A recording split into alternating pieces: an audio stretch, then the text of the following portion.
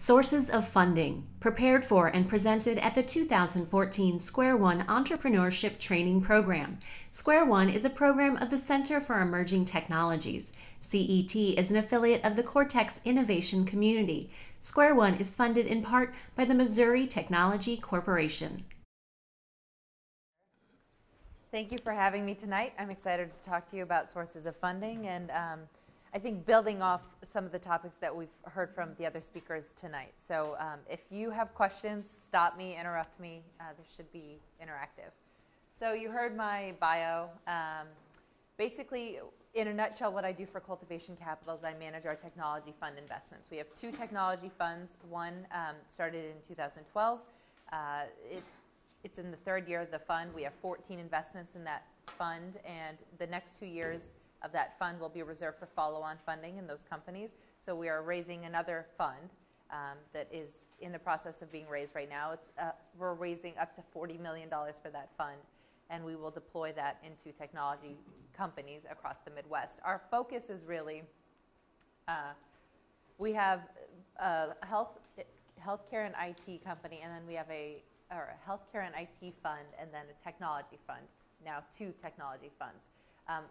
Our focus is looking at this pre-Series A funding gap. So we've looked at companies all across the Midwest. We found that they were able to raise early stage capital, but when it came to getting that next round of traction, getting off the ground, getting the capital that they needed to get to the next step, there was this huge funding gap really across most of the Midwest. So these companies would have to go to the coasts or leave St. Louis to try and find that funding. So that's why funds like Cultivation Capital started up, and there's several other funds like us in different cities across the Midwest trying to solve that funding gap. So we picked two verticals, technology and life sciences, and we invest in that post-seed pre-Series A space. And so today, we'll talk a little bit more about Cultivation Capital, where we fit into the funding cycle, what a company going through funding in St. Louis, what that funding life cycle looks like, an intro to angel investors, where to find them, an intro to venture capital, how to get that money, how to pitch, how not to blow it, and what do investors want. So we'll go through that and hopefully get you out of here before you get bored of me. Okay, so like I said, we are a pre-Series A, post-seed fund. So when I say that, it sounds like sometimes when people are talking about this, that they rattle off terms and they sound smart, and you just want to stop and ask them, what do you actually mean by that? So this is a breakdown of what we're talking. Seed funding is probably where a lot of you are right now. You're putting it on your credit card. You're asking your wealthy uncle, which might make Thanksgiving awkward depending on how things are going. You're asking, wealthy individuals. That's where you're building up your proof of concept, and you need the seed funding in order to do that. So in St. Louis, we've estimated right now, give or take, and this is a couple of years ago, I think we've seen more and more companies fall into this space, but probably you're seeing 500 to 1,000 companies that we would say fit into this space in St. Louis. Then the startup round, you're getting a little bit more traction. You're getting a little bit more serious. You've got a product. You've got maybe a little bit of revenue. You've got some proof of concept. So that space, you might be raising 50 to 250,000. That's really trying to get a little bit more momentum generated. And that's where we see in St. Louis, friends and family, angels, capital innovators, arch grants. So that's kind of the next step. And in St. Louis, we think that there's about 100 to 200 companies in that space. Then the pre-A round, that's where we come in. So we are raising rounds that are somewhere in the range of 250,000 to 3 million. And that's where you'll see Archangels play, Billiken Angels play, Cultivation Capital, to some extent BioGenerator. And we think that there's about 25 to 50 opportunities like this every year in St. Louis. And then the A round are the companies who are raising more than 3 million. And yes, they can play in St. Louis. Yes, they can get some funding here in St. Louis, but a lot of times they're looking for opportunities that might be in Chicago, the coasts. So we think that there are probably 3 or 4 right now, maybe 10 companies in St. Louis that fit into this funding space. And our goal is to eventually, once we've built up enough of a funding pipeline in the pre-A round, is to go and build something in the A round. But that kind of, we're getting there. Go ahead. You mentioned a little description about seed round and startup. Like seed round was proof of concept, startup, they have a little bit of revenue, trying to get momentum going. What short summary or description would you say for pre-round? What are they in? Pre-A? So what we look for is we look for product, revenue, traction, and a really strong team. So we want to see that there's somebody out there who's willing to buy what you're selling, that it's a strong market, that people are willing to pay and continue to pay and continue to potentially pay more. And then for us, you heard how difficult it is to value a company. For us, we found that one of the biggest things that shows the success of our investments is the team. So we're really investing in the team. You heard about it on Shark Tank.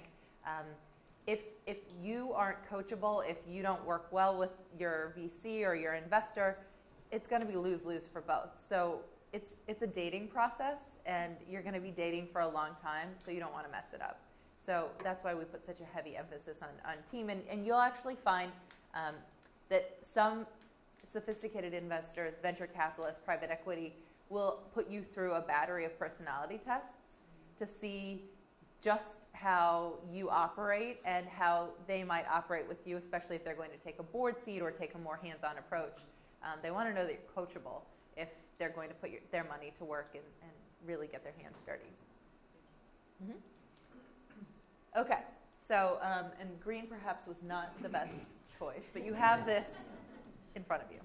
So if we were looking at what this looks like for a company like yours in St. Louis, this isn't the path that everybody has to go to, but this is a lot of the deals that we're seeing. This is how we're seeing them come to us. So first, a lot of you are there, the friends and family round, putting it on your credit card. Maybe you have enough revenue or enough collateral that you're able to get a line of credit. We don't see a lot of that because we're dealing with technology companies, and it's very difficult to get a line of credit with those companies. So then angel investors, and in St. Louis you have an incredible opportunity with the Arch Grants program. Has everybody heard of Arch Grants? Mm-hmm. Yeah. Okay. If you are considering applying, apply. It's probably the thing that has taken the startup ecosystem in St. Louis to the next level. It's a game changer and has put St. Louis on the map. So you've got Arch Angels, you've got Billiken Angels, you've got Arch Grants, and then you've got high net worth individuals. Those are generally hard to track down and get them to write checks. So networking helps, but it's easier to get to those people through their existing networks like Arch Angels and Billiken Angels. So are you familiar with the process of how you would get in front of Billiken Angels or Arch Angels? So Arch Angels, I can speak to that. They have a screening committee every month, and they listen to, they get proposals and pitches from dozens of companies every month, and they narrow it down to 4 or 5, and they bring in those companies to pitch to their screening committee. That screening committee chooses which companies will actually go in front of the general body of Arch Angels members. And then the Arch Angels members listen to those pitches. They vote, yes, they're interested. No, I'm kind of interested. I'm not at all interested. Or I think this is a terrible company. And then based upon that interest, we actually, at Cultivation Capital, work with them and provide due diligence on the companies that they're interested in. And then if they're interested, you might have 1 or 2 investors who might write you a $25,000 check or a $50,000 check. They don't invest through a fund. They don't raise a fund itself. They just go out and individual investors, if they want to write you a check, they will. But there's no, we're raising a $40 million fund as the Arch Angels. We're going to deploy our investment through that. It's just individual. Can you perhaps tell us a little bit of, for instance, if someone applies for Capital Innovators and they are not selected, in your opinion or your experience, and perhaps the company did not show enough revenue, or the team wasn't intact. Is there any prejudice in reapplying? No.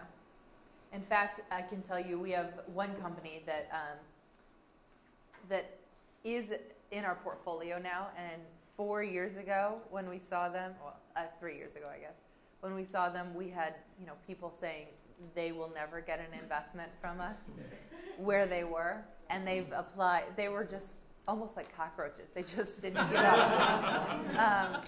And so it takes that tenacity, and it takes being able to reinvent yourself. I will say I had a conversation with a company today that was a finalist for Arch Grants, and they said from their perspective, they were frustrated because they didn't win, and for them, they felt like it was hard having it be part of their story that they were a finalist, but they didn't win. But they've used that to kind of talk about a pivot and to bring traction to the new direction that they're going in, and they turn that negative into a positive. So there is a perception from, I think she felt firsthand that it could potentially be negative. And speaking about that, pivoting is a very funny thing, and if you go through one of these programs, how much is it expected that you do pivot, or is there an expectation? I don't know that there's an expectation. I know that in hindsight, looking back at the companies, we view Capital Innovators, 630, Yield Labs, the Prosper Accelerator, we view those as incredible resources at Cultivation Capital, because it's essentially a 3-month due diligence program for us, because we can watch the company. I take a meeting with all of the companies at the beginning of that process and then at the end, and I can see how much growth and development they've had through that process. I don't know that the expectation is that you pivot. I think it's easier and you get more out of them if you don't pivot, because they can take you from here to here instead of from here to here to here. But looking back, I think it happens more often than they would like, But and the companies that I do see pivot in these accelerators are still successful. We've still invested in companies that have pivoted, and the nice thing that these accelerators do is they give you access to people with really great perspectives, really great connections, really great experience, and so they can take that experience, that perspective, those connections, and maybe open your eyes to a business segment or a vertical or a strategy that you hadn't seen, and that might create the need for a pivot. Pivot, I think, sometimes gets a bad rap, the word pivot, especially in this community, but I don't think it should. Well, I certainly don't look at it as a negative. For me, it makes me realize that you're tenacious, that you're not giving up. You've got passion for your idea. You're going to find the best, most successful opportunity to take your company to the next level. So that brings us to the accelerators piece. 630 Capital Innovators, Prosper, and Yield Lab are the 4 in St. Louis. You probably haven't heard a whole lot yet about Prosper and Yield Lab because they just started this year. If you have an agricultural technology company, you would be a fit for the Yield Lab. That is an accelerator that Cultivation Capital has helped to launch. So we'll be running all the back office for that. And then Prosper, if you are a woman in here, which I'm really excited to see so many women here. Not that I don't love all you men. But this is specifically geared towards helping women-led businesses. And it's not philanthropy. This is an investment. These are $50,000 equity investments in women-led companies in the areas of life sciences, technology, and consumer products. It's got a rock star mentor team. Maxine Clark, who started Build-A-Bear, Mary Jo Gorman, who started a company called Advanced ICU Care, Carol Matthews, who started what became Fantasy Sports, and Peter Finley, who has a huge history in private equity. So rockstar team, and then Jennifer Elin, who is at Thompson Street Capital Partners. 630 is if you've got a financial technology company, that's where you want to be. You'll be meeting with the guys who started Lenders One. Those are some of the mentors there, and then Jim McKelvey, who started Square. Pretty cool access and incredible opportunities with what's going on in St. Louis in the financial services area. And then Capital Innovators was named the #6 accelerator in the country. So those are all avenues for equity or for investment through accelerators. There are a lot of other programs that you can take part in that are not giving you cash, but these are the big four that we view as cash programs as a way to. Go ahead. Sorry, what does Capital Innovators, what's their Technology. focus? Tech. Yep. And they, Judy Sindicus runs that accelerator and does an incredible job. Accelerators are judged based upon their ability to, keep companies in business, accelerate companies, have those companies create more jobs, have those companies raise follow-on funding, and have those companies exit. And based upon those metrics, Capital Innovators was ranked the number 6 accelerator in the world. So like I said, Cultivation Capital, we view those accelerators as a great opportunity for us to deal source. We see companies go through there. We can look at the companies. We can chart their growth. We can get involved. We can help mentor.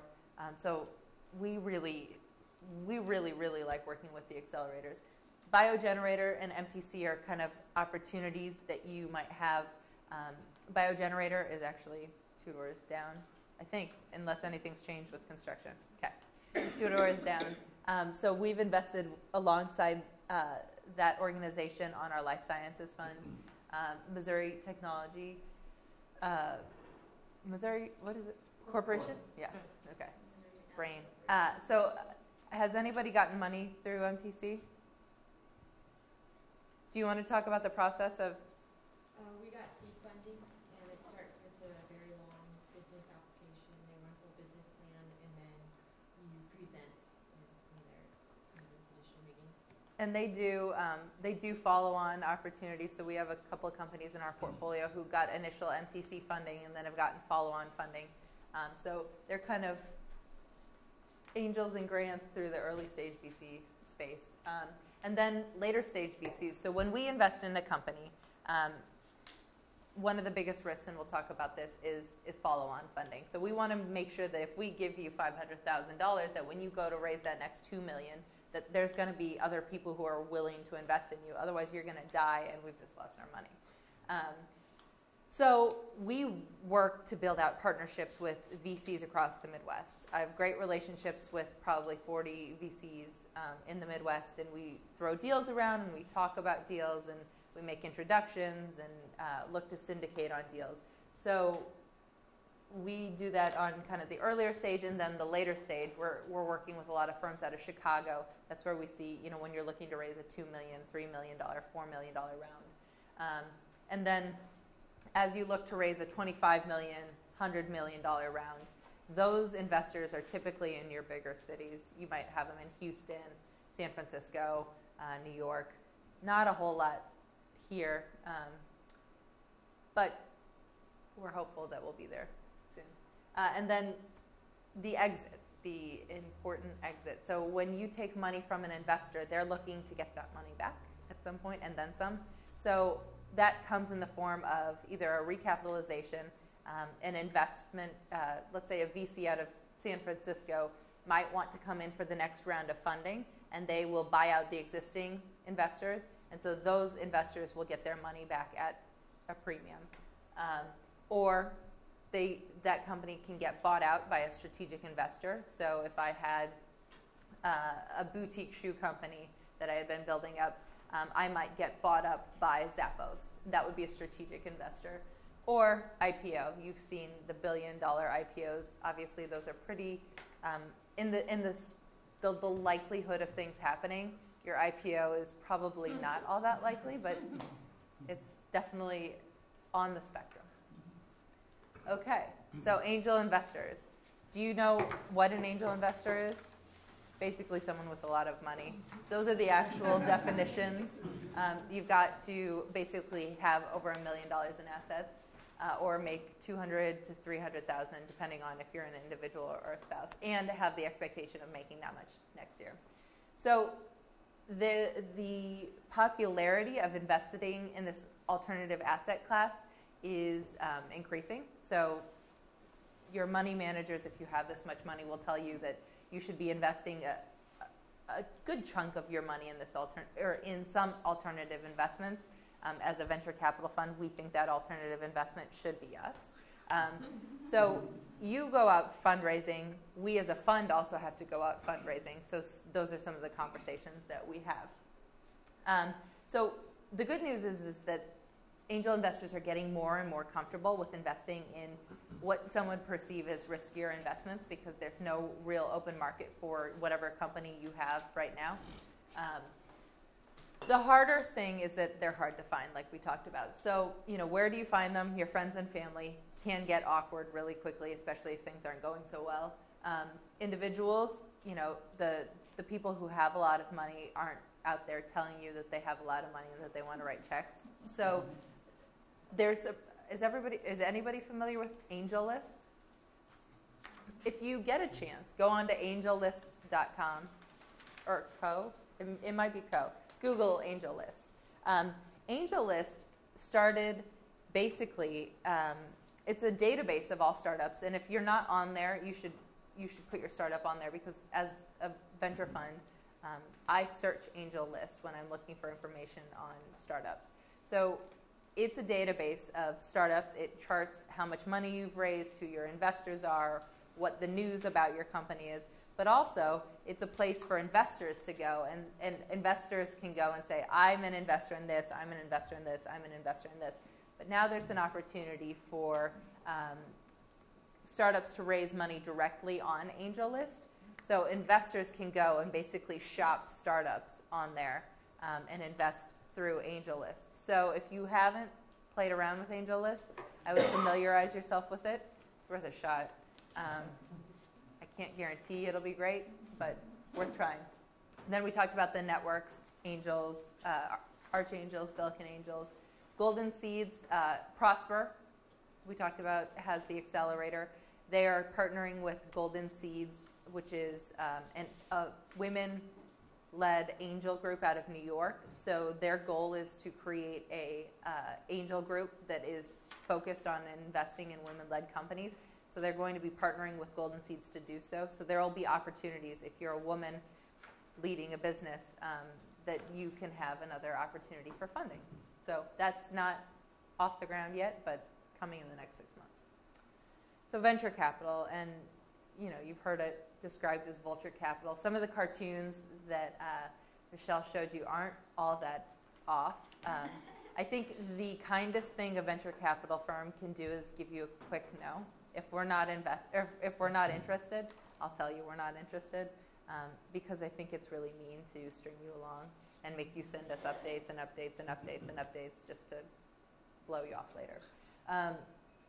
So regional, a lot of cities like St. Louis are developing, their regional VCs that are focusing on investing in that area. Cultivation Capital is that VC for St. Louis.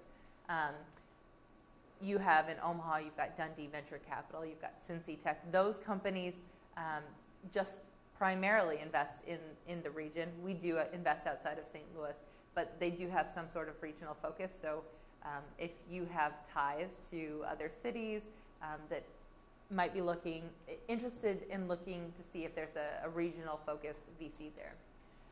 You have there's a new trend, well, not a new trend, but one of the trends in venture capital is investing in seed stage investments. So you have, the big guns out there, the Kleiner Perkins, the Andreessen Horowitz, who are, writing really, really, really big checks.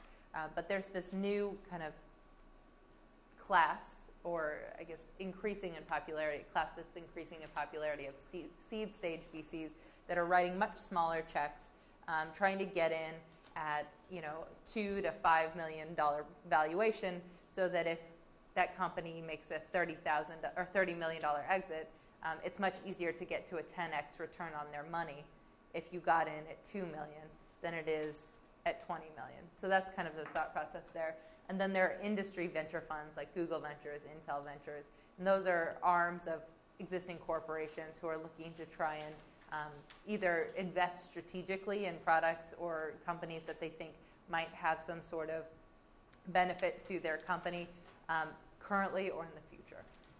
So that's kind of an overview of venture capital. So what's it like to work with us? It's not as painful as you might have thought. But this is, if you're a company in St. Louis, this is what it looks like for you to go through the process. So I look at 20 to 30 deals a month. Of those, 2 to 3 get talked about with our partners and make it to the next round. So if there's some partner interest, then we do a light due diligence, and that's probably 1 to 2 a month.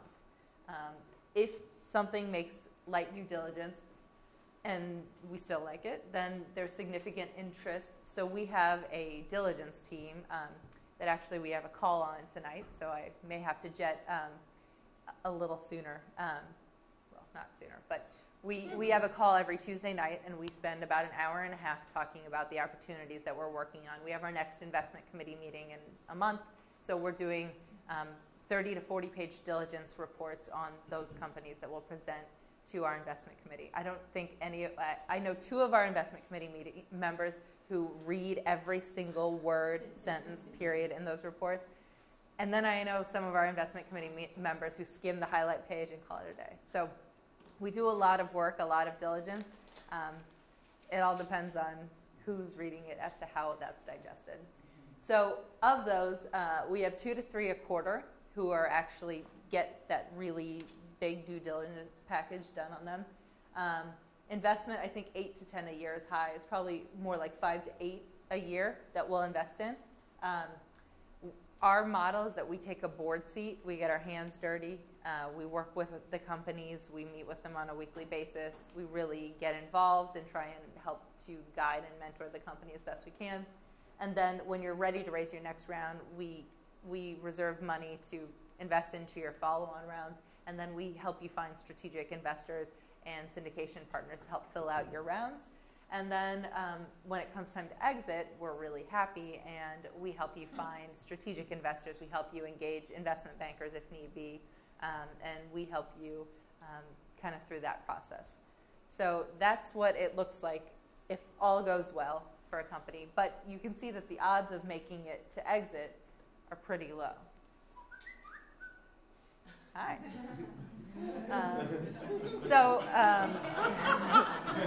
I don't know, is that my like curtain call? Okay. So what do investors want? Basically, I talked about it. You know, we want to see traction. We want to see that you have a rock star team and that you're hungry, that you're super passionate about what you're doing. If you're not so passionate, we don't care because you're going to lose interest, and we've already lost interest. We also, it's good to stick up for your company, to be strong, to believe in it, but it's also important to listen and to be able to take constructive criticism. It's also important to know what criticism to smile and nod at and what to ignore. Because sometimes you'll hear, you know, everybody's got ideas on how you should run your company. You should listen to all of it graciously. You should thank whomever is giving you that advice, and then you should think really strongly about what is actually worth implementing and what is worth ignoring. For us, we want to see a significant market size. We want to see, we're investing in highly scalable companies, so we want to see that you go from, you know, $2 million valuation to a $200 million valuation. Well, if the market size, if the entire market is only worth $50 million, then that's probably hard to do. So we want to see significant market sizes, and we want to see that this is a growing market, not a dying market. So if you were trying to get me to invest in the CD player market, probably not going to happen, unless you know something I don't about some new cool technology, which is possible. And then follow-on funding.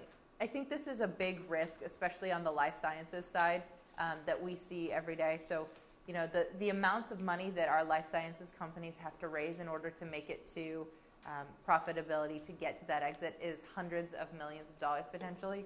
And there's a huge risk that they're not going to raise that money and that they're going to fall on their face. So we have to think about that. So when we look at an investment, we have to say, okay, well, who potentially could be in interested in investing in that next round? So those are the 4 big criteria that we look at and what we want. How to nail your pitch. know your audience. If you're pitching to, you know, Cultivation Capital, know who's in our portfolio and what synergies might be there. If you know what companies that I might have led a deal on, bring up some sort of connection to your company, or know something that might pique my interest. And you don't have to make a completely different deck for every single investor. Just do your homework and find a little bit about, I'm continuously surprised at the companies that do this and do this well, because I remember them a lot more than I remember the companies that are just giving me their generic pitch. Prove that you know your stuff. I want to know that you're an expert in your field. I might not know everything about urban planning technology, but I hope that you do, and I want to know that you know your stuff, and that you've got the credentials to implement your solution and your company and take it to the next level. I think this really sets, for me, if I see, So, as entrepreneurs, I think we self-teach ourselves a lot. Yeah. And how, as an investor, do you see that? That's okay. I just want to know, I mean, I don't care that you didn't, I don't need to know that you went to Harvard and studied, entrepreneurship or urban planning or whatever. I just need to know that you know what you're talking about, and you read, you know, all the blogs, and you're up to date in the industry, and you can prove that by, you know, being, when you're talking, talking about current trends in the industry. I had a call with a company today, and I brought up one of the competitors, and they were able to go through all of the competitors in the market, talk about a headline that had happened that day with somebody in the market, and then talk about, you know, a couple industry trends that were really on point. So for me, I knew that this guy knew his market cold. KPIs, have you talked at all about KPIs? KPIs are basically the metrics by which your business ticks. So if you are a cupcake shop, there are certain things by which you can gauge the success of your business.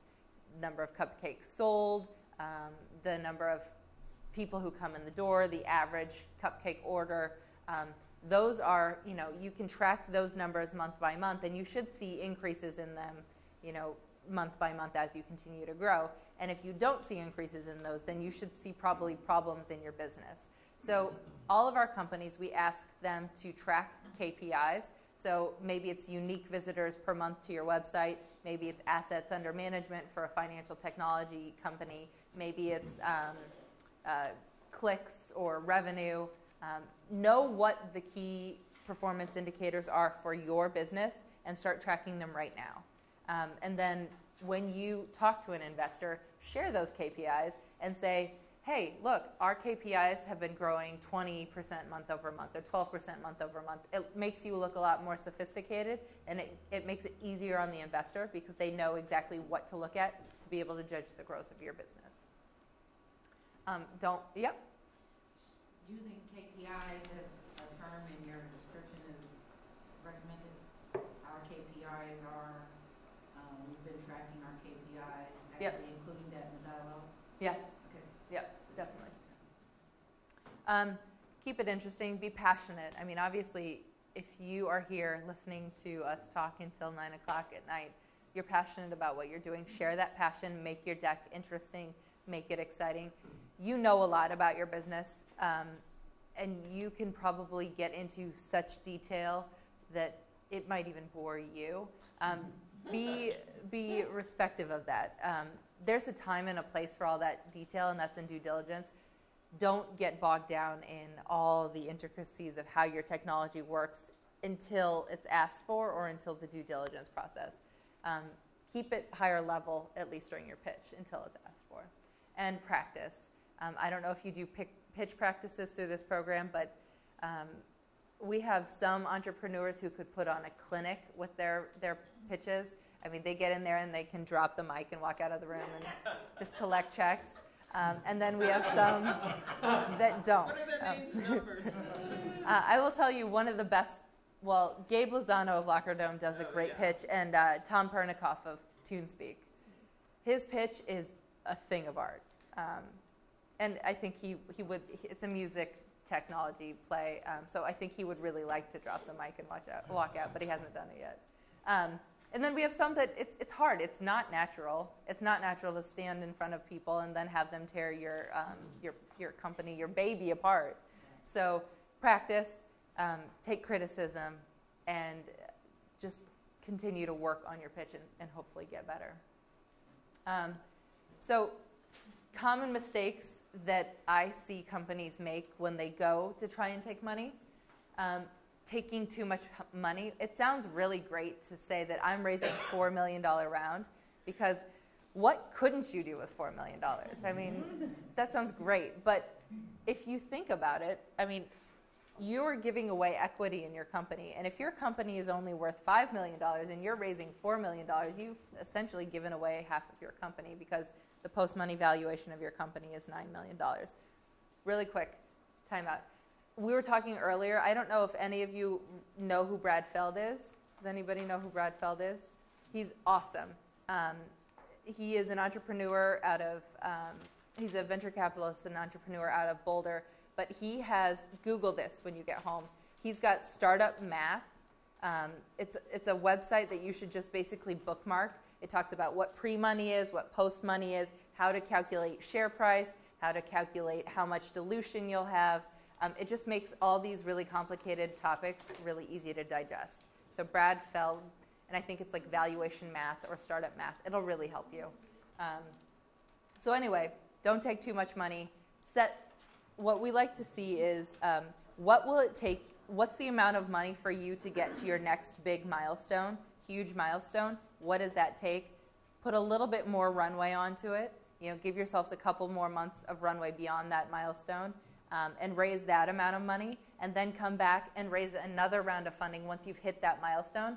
Because then, once you've hit that milestone, you can raise at a higher valuation, and you don't dilute yourself as much.